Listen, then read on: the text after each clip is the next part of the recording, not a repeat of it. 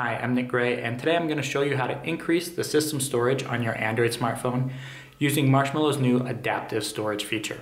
Let's check it out.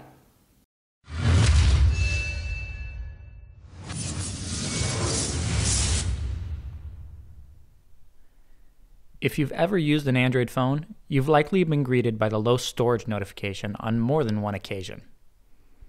To enable adaptive storage, you'll need a phone with a microSD card slot, running Android Marshmallow, and a microSD card. Before starting, we'd like to point out that the process will completely erase the data on your memory card. If the card's already been used before, make sure that you back up your data before you start. To begin, insert the microSD card into your phone and select Storage from the Settings menu.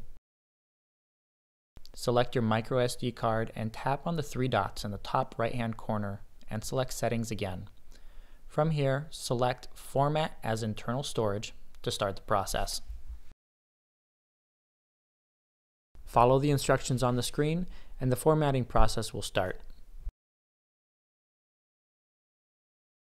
Once formatting is finished, you'll be given the option to move over data to the microSD card slot.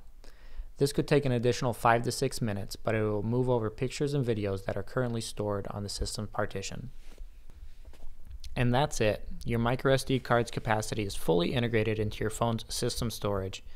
Your phone may have only had 16 gigs of internal storage when you bought it, but now it can be expanded to up to 200 gigs or more thanks to Android Marshmallow's adaptive storage.